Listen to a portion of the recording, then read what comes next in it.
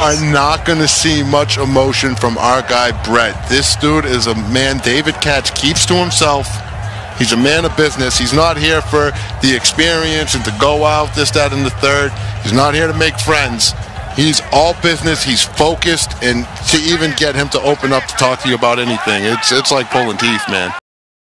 At 1:30 p.m. on the 26th of August 2018, 24-year-old David Katz, known in the gaming community as Bread, walked into the Good Luck Have Fun game bar, a premises located within the Chicago pizza store at Jacksonville's Landing in downtown Jacksonville, Florida. He had one intention on his mind: murder. In an incident that would send shockwaves through the gaming community and the wider public, the events that unfolded on that day still puzzle many, as a motive was never given. But in this video, we'll take a deep dive into the backstory of David Katz, and we'll take a look into some incidents that went down leading up to the 26th of August 2018 that may give some closure on questions that still remain unanswered. Born on the 22nd of December 1993 to parents Richard and Elizabeth Katz, David Katz's early years were thought to have been filled with love and joy. He, along with his older brother Brandon, are thought to have lived well-off lives in Baltimore, Maryland. To no surprise, as Richard had been an engineer for NASA, whilst Elizabeth was employed as a toxicologist for the FDA. There isn't too much information surrounding David's first few years, but we'll assume that the family of four lived out relatively normal lives. The children would attend school, the parents would go to work, and they'd go out for family days when they could. 12 years on, however, that was all due to change. In 2005, Richard and Elizabeth would have a huge fallout over allegations that Elizabeth had been verbally abusive and that she had cheated, so Richard filed for a divorce. The toxic conflict was put on show for neighbours. They had a pretty nasty divorce about 10 years ago, said one, adding, police were constantly over here because of it.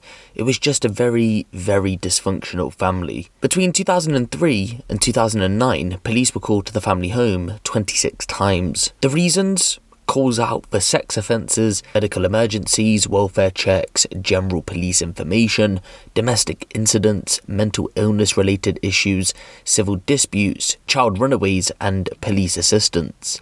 So the couple were going through it, and although the split started out as allegations of cheating and abuse, it would eventually turn into a bitter back and forth about how each parent was dealing with the children's mental state. You see, it's thought that when they initially broke up, both Brandon and David developed some sort of mental health issues.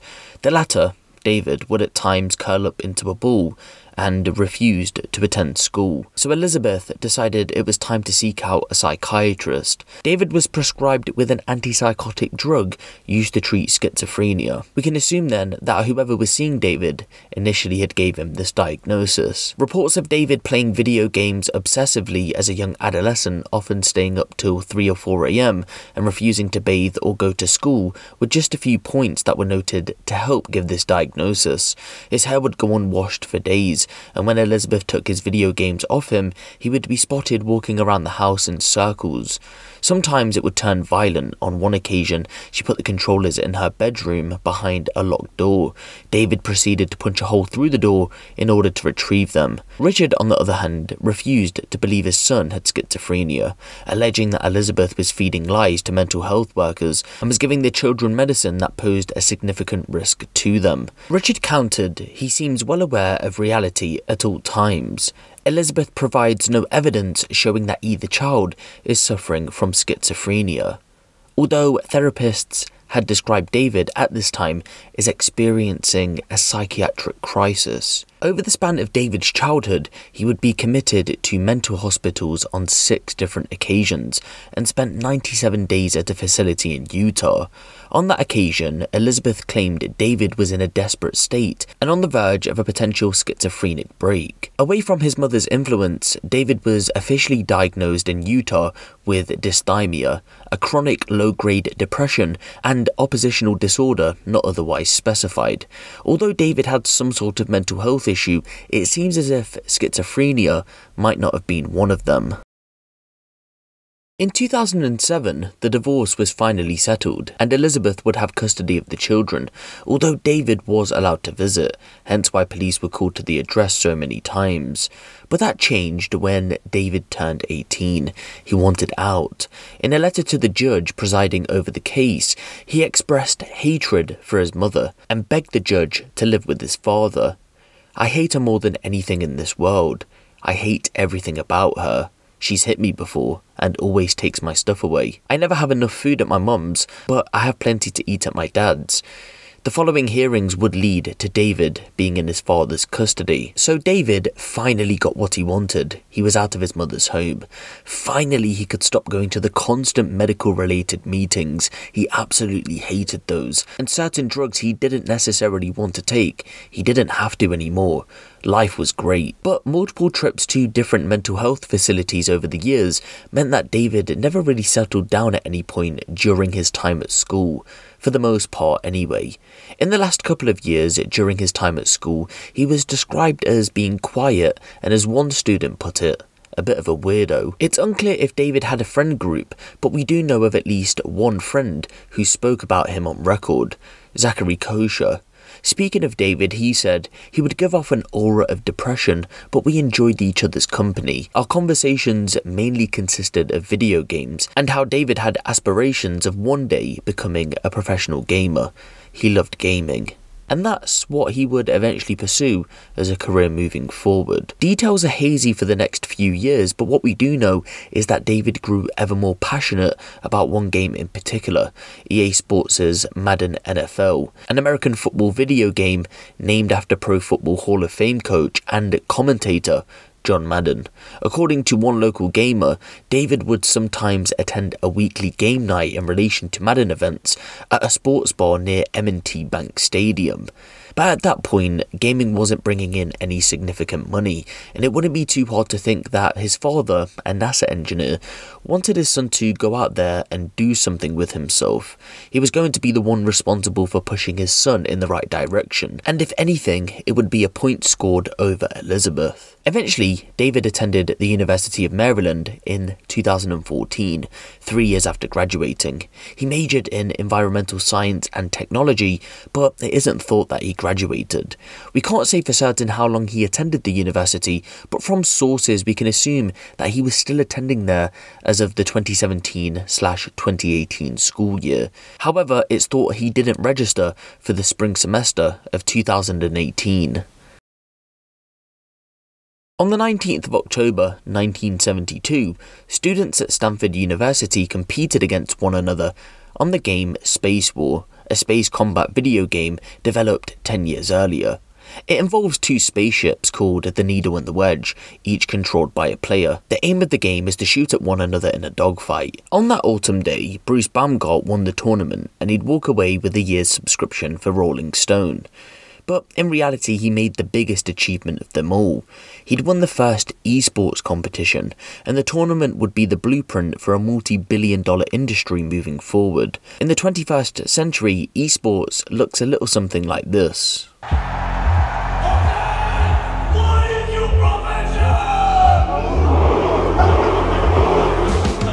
This is kind of crazy. We've come leaps and bounds since that first esports competition in the 70s. Look at where we are now. Young people can sit at home and become some of the richest human beings on this planet just by switching on a PC or a console. Even if you're not one of the elite, you can still make a name for yourself within the scene and make some decent money in the process. Madden has been a fan favourite when it comes to esports. Although competitions don't rank amongst the top 10 most viewed esports events, there's still a cult following, and a huge cash prize for winners to take home. I'm not going to break down in detail how Madden tournaments work, but to try and simplify, there are various stages you have to compete at, which take you to an eventual final event. Some of those stages before the final also have cash prizes. After building a name for himself online throughout 2015 and 2016 under the alias Sliced Bread, it was time for David to finally enter a Madden tournament, and in 2016 he did exactly that for Madden 17. David would get through some initial stages, and at one of the bigger televised events, he would even go on to win. The Buffalo Bills recently crowned their first ever Madden Club Series champion when 8 finalists competed for a $10,000 prize pool in a live broadcast event here at 716 Food and Sport.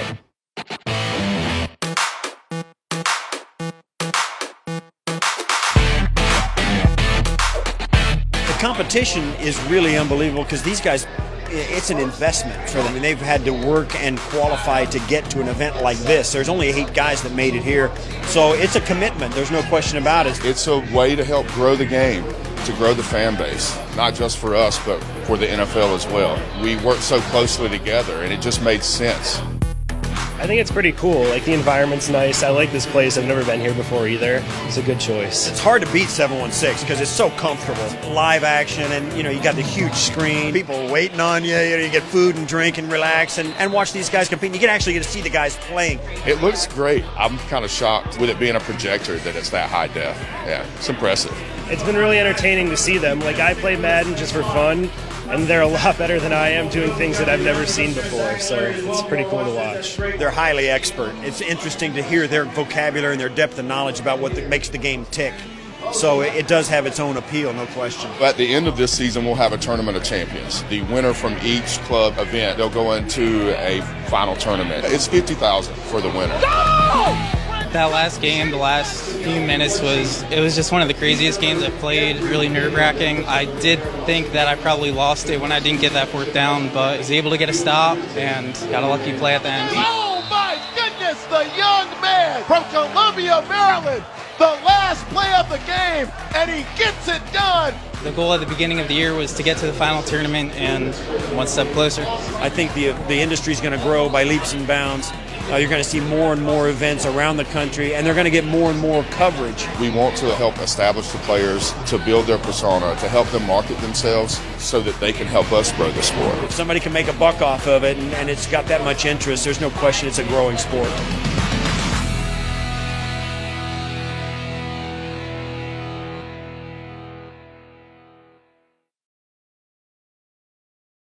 Although David walked home with $10,000, it doesn't look as if he made it to the big final event, as his name isn't listed. At tournaments, he would be in his element, but was described as an introvert and socially awkward.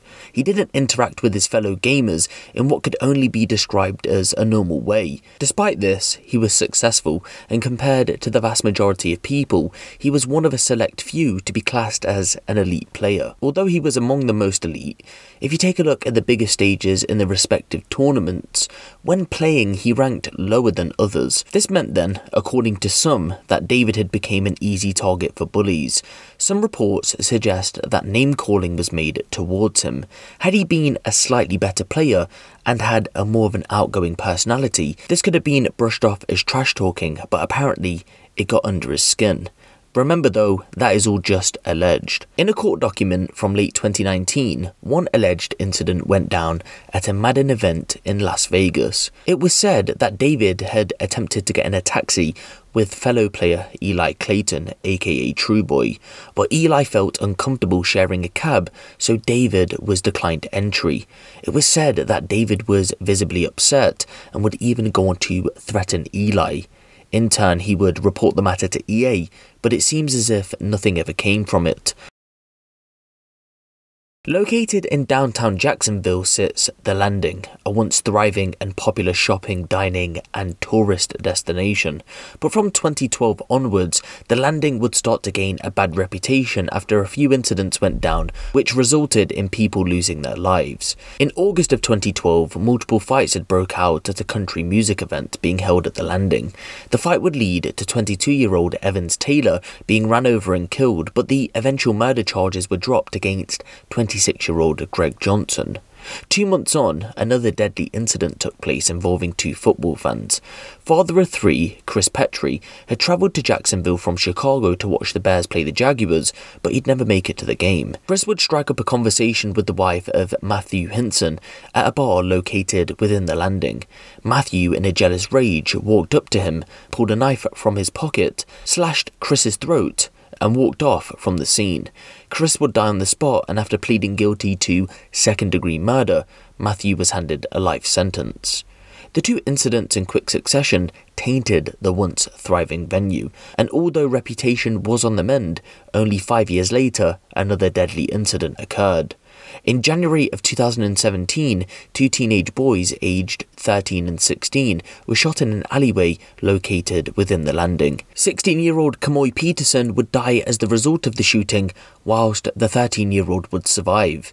18-year-old Tyreek Solomon was eventually sentenced to 2 years probation as part of a deal with prosecutors. He avoided jail after pleading guilty to a felony count of carrying a concealed weapon. He beat the murder charge on the grounds of self-defense. So as you can see from just these 3 incidents alone, the landing had gained a reputation for violence. Despite this, it was chosen by EA to host a regional qualifier of Madden 19. The specific location would be that of the Good Luck Have Fun game bar at the back of Chicago Pizza. The small cramped space wouldn't look like your regular esports tournament venue. According to reports, officials noted that the space was improper and undersized for such a tournament. People were genuinely confused as to how the space was chosen. Either way the competition proceeded, everyone had to do what they had to do, and so the early games were underway. Elite players like David, Clayton aka Trueboy, and Taylor Robertson aka Spot Me Please were all in attendance, battling it out with one another in order to win the regional prize money and to move forward in the event. All 3 would progress through the early stages, and by the time Sunday the 26th of August swung around, the competition was in full effect. At roughly 11:45 AM, David would be eliminated from the tournament, but initially stuck around. Reports say he eventually left and had been pacing up and down Chicago Pizza, asking people for certain gamers' whereabouts. It isn't clear whether he left the venue to go to his car, where he'd been sleeping the night before, but nearly 2 hours on, tragedy would strike the gaming event. Good morning, everybody. It is our big story on Fox 4 Morning News at 6. The shooting at a video game competition in Jacksonville now has gamers calling for more security at their tournaments. Well, that shooting killed 3 people, including the gunman. And we do have some team coverage with multiple crews. They're live in Jacksonville as well as here in Southwest Florida. And first, we're going to get to those reporters in just a couple of minutes. We're covering every aspect of this story, not only in those 2 locations in Florida, but also in Baltimore as well this morning. That's right. Let's go to Camila Bernal. She is live in Baltimore with the very latest. Gamers here in Jacksonville, Florida were in a virtual world when all of a sudden a mass shooting became their reality. Some people ducked, others took cover, while others just ran as far as they could to avoid getting hurt. But unfortunately, not everyone was able to escape. We have got to change. We've got to really stop and say to ourselves, there's something wrong. 2 people were killed in another mass shooting in Florida. This time at an online gaming tournament in Jacksonville. Participants from all over the country had gathered in a pizza restaurant Sunday afternoon to compete in a Madden NFL tournament at Jacksonville's Landing Complex. That's where police say 24-year-old David Katz, a gamer from Baltimore, Maryland, opened fire. Crowds of people scattered in all directions, trying to get to safety in the populated outdoor marketplace. I just heard sound like gunfire, and the next thing I know, I see some people coming out of Hooters, and they were kind of falling. Almost a dozen others were injured by bullets or while trying to flee. There were 9 victims transported by JFRD to area hospitals. 7 of those had gunshot wounds. I'm happy to report that they are all in stable condition at this time. The FBI searched the suspect's home in Baltimore, hoping to find some clues as to why Katz committed this horrible act. This is a horrible day. Unfortunately, at the end of the day, we have to grieve for individuals that senselessly lost their lives. And just to recap, it is 2 dead and 11 injured, 11 that were taken to local hospitals and that the sheriff says are in stable condition. Now, area streets here have reopened to the public. Of course, that restaurant remains closed. Sheriff deputies are still in the area and just trying to figure out exactly what happened. Reporting live in Jacksonville, Florida, I'm Camila Bernal. Now back to you. Camila, thank you. And crews at our sister station in Baltimore tell us ATF agents have been searching the family's home of the shooting suspect, David Katz. Let's get right to Chanel Perriman. She is there this morning with what we have just found out about the suspect. FBI and ATF agents here in Baltimore are assisting in the investigation, and they were seen coming in and out of a townhome in this South Baltimore neighborhood for several hours. According to property records, the townhome they were searching is owned by Richard Katz. Neighbors say he is the father of the gunman, 24-year-old David Katz. He lives on Harbor Island Walk, right off a key highway, not too far from the Inner Harbor. Now, neighbors say they didn't know the family too well. The people living right next door say they never saw any red flags. And another neighbor is saying the father is a really good guy, but they didn't know the gunman and only saw him on occasion. Wow, I've seen this guy somewhere, but I didn't really know him personally. I feel sorry to his family and parents. They are pretty quiet. They keep to themselves. I see them coming and going from the house, and we say hi to each other, but other than that, don't know too much about them. At roughly 1:30 p.m, David Katz had armed himself with a 9mm handgun and fired 12 shots within the game bar. A Twitch livestream would pick up the red laser on Eli Clayton's chest as he was playing what he loved, Madden. David let off 12 shots, killing Eli and Taylor whilst injuring 11 others in the process. He then decided to take his own life. In the wake of the shooting, all Madden qualifying tournaments were called off for the foreseeable future. EA donated $1 million to both Eli and Taylor's families. It's thought that Eli wasn't even going to attend this event, but in a last-minute decision he decided to go. By December, qualifiers were back underway, this time with a heavy police presence. Many players dedicated their wins to both victims that year, and ultimately Pavan Lakat, aka Pavan, would be crowned champ. The tragedy rocked the gaming community to its core, especially those Madden players. How could a man in a fit of rage get angry over a game and take the lives of innocent people just trying to make something of themselves? The general consensus is that the motive was exactly that. David had become angered that he had lost and decided to take his anger out on gamers at random. But as I researched this case, key details began to paint a picture that offers a different motive. If David was indeed attending the University of Maryland up until the spring semester, then could in his head this have been all or nothing? If he had lost, then he would take his life and take a few down with him. We can't say for certain if that is the case because there isn't enough information in the public domain surrounding what year he left the university. All they say is that he didn't register for that spring semester. Some attendees said the shooting felt targeted though.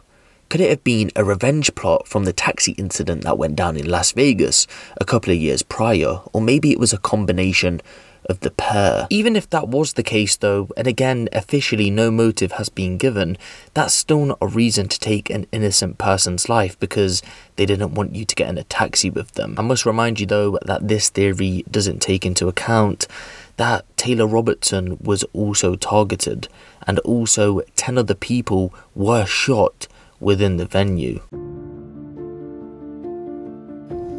Thanks. I am here with True and Problem. True, you got the win. You're moving on. You are still poised, and you have it all together. How do you feel? I feel great. I mean, like the monkey's off my back. I finally, show people what I can do. And just still, I got more games to play. I got a lot to prove still. Yeah, and that move last in the 4th and 7. Can you tell us a little bit about that? I honestly don't know. I mean, I honestly was gonna hit the low ball to the left, but I saw him user peel off to the middle, and I just hit it right in the crease, and it just worked out.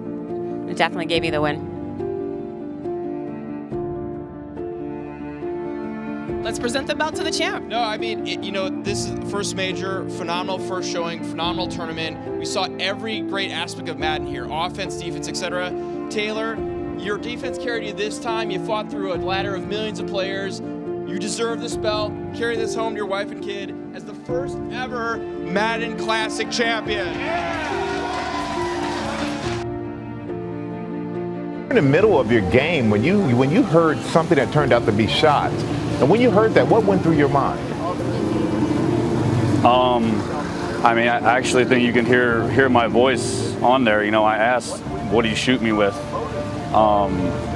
It's my first reaction. I heard the shots and I thought, why is there firecrackers in here? And then I actually got hit, and I'd never been shot before, so I didn't know what to think. And then I turned around and actually saw the flashes from the gun, and at that point, it just went into survival mode, and I just wanted to make sure I was out of there. And did you see the shooter? And if so, did you recognize him? I saw his silhouette. I could see his hair, but his face, he was holding the gun up, and the flashes were kind of covering his face because he was just letting them rip. And then again, once I saw the flashes, I didn't want to stick around to try to ID him, so I hit the floor and tried to find cover wherever I could. I feel like I was a lucky one. There's two guys, and I'm never going to get to shake their hand at a tournament again.